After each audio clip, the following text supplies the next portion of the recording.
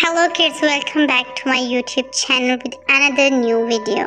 Today our topic is how our digestive system works.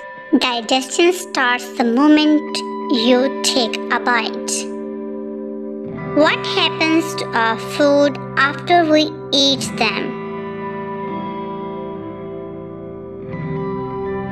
Our food's journey begins in the mouth. When we eat, our teeth tear and break the food into smaller pieces.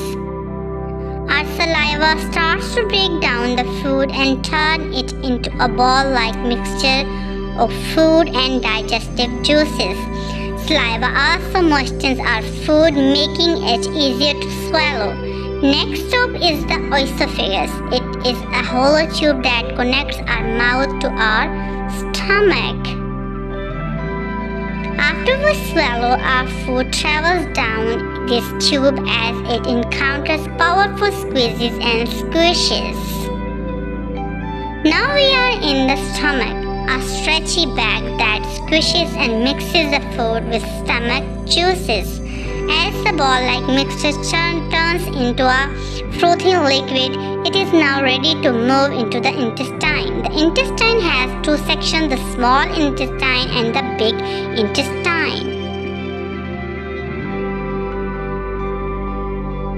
Our food gets broken down even more in the small intestine, and our body takes all the nutrients from it. The three helpers make this process possible: liver, pancreas, and gallbladder. They release digestive juices that help break down fats, proteins, and carbohydrates. The large intestine then takes out all the water from what was left of our food. The result is a solid mass called stool. The stool enters the rectum for temporary storage before it comes out of the body through the anus.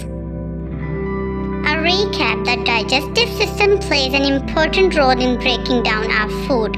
Our food's journey starts in our mouth, travels through our esophagus, stomach, and intestine, and then leaves through the anus.